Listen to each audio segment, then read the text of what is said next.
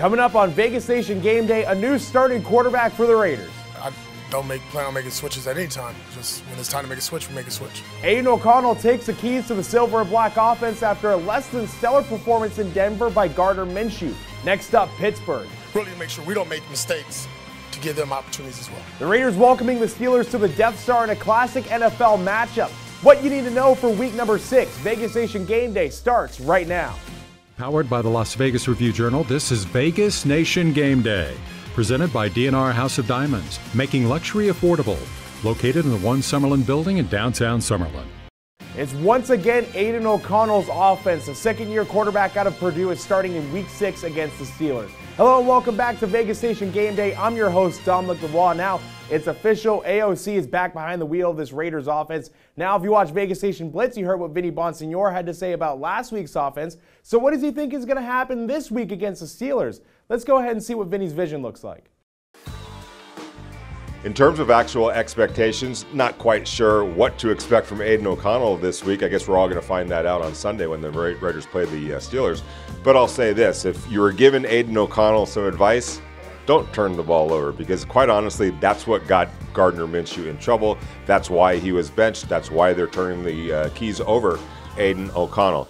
They didn't like the turnovers. This team is not good enough to withstand and to sustain and to win football games when your quarterback is turning it over at the rate that Gardner Minshew did. And really, when you think also about it, the impact turnovers, the fumble against the Chargers, the huge interception against the Broncos that turned that game around last week in Denver. So for Aiden O'Connell to hold on to this job, for the Raiders to succeed with him as quarterback, number one, take care of the ball.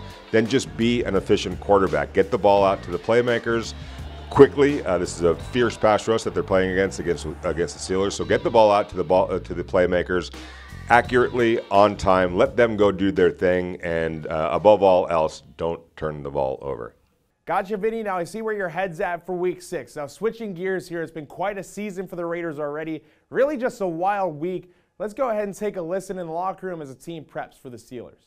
It's a big opportunity, for me personally, I think I perform best, with my back's against the wall. And I think all of our backs against the wall, this would be a good test for the team and the kind of effort that we put in going forward. Christian, a great player, great role model. So, it is next man up, but, you losing a player like that, you got to play to a higher level and a higher standard. You don't get a reward for doing what you're supposed to do. We got to come out victorious. We can't let the mistakes, hurt ourselves. So, and that's exactly what happened. Winning that game, made too many mistakes and didn't get any turnovers, and, it cost us a game. Spill is a leader regardless, rather if it was a team he played for or he didn't, Spill is going to come out here and give his effort and help lead the defense to, make plays. Now we're almost a third of the way through the season at this point, so some stats have got to be pretty juiced up at this point. Here are some stats to look out for this week is Heidi Fang with the hard count. Thanks, Dom. Quarterback play will be a point of focus for the Raiders in Week 6 against the Steelers, but it'll be equally important for the offensive line to hold strong as we look at how well their opposition has defended against them. Pittsburgh's defense has racked up 6 interceptions through the first 5 weeks of play, and they've hit pay dirt against opposing quarterbacks with 13 sacks.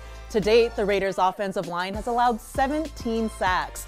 All eyes will be on the offensive line to see how they protect and if they can also get the run game going. And with 1 tackle for loss, Crosby will pass Jared Allen for the 4th most tackles for loss in NFL history since 1999 by a player in their first 6 NFL seasons. I'm Heidi Fang, and that's the hard count.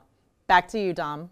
All right, now you all got a little fun stats to point out to your friends and family this week. However, we've got to take a brief break, but don't go anywhere. After the break, we go against the grain with Graney, and we'll get some betting numbers from Todd Dewey. Vegas Nation Game Day, the Week 6 edition. We'll be right back. DNR House of Diamonds is Las Vegas's elite private office jeweler. We specialize in natural and lab-grown loose diamonds, engagement rings, and custom design. If you're looking for lab-grown diamonds, we have one of the largest selections at the best prices in Las Vegas. We make luxury affordable every day.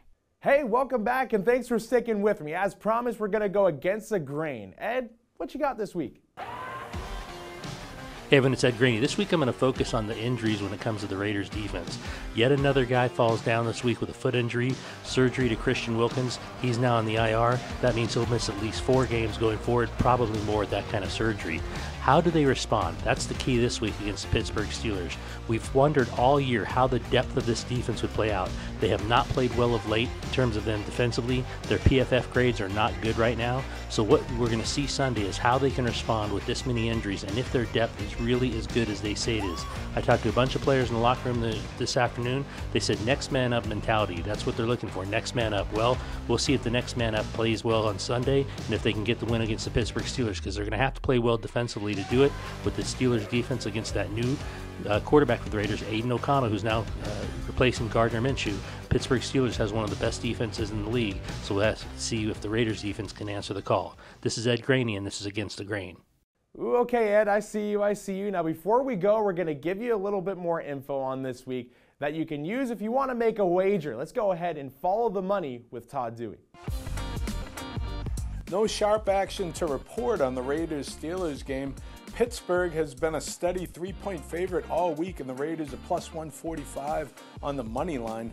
The total is the second lowest on the board at 36.5.